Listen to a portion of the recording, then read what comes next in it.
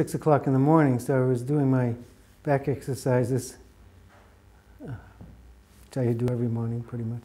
I was preparing a class because I had a class later that day, or 9 o'clock actually. Of course, I was surprised by the call. Lots of people could get the prize. You're always surprised. It's a pleasant surprise.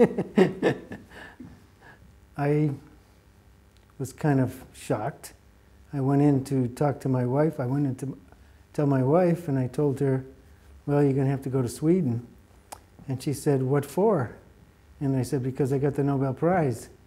And she said, no. And I said, yes. She said, no. Because the phone didn't ring in her room, so she didn't hear it. She thought I was putting her on. But in the end, then she started crying. So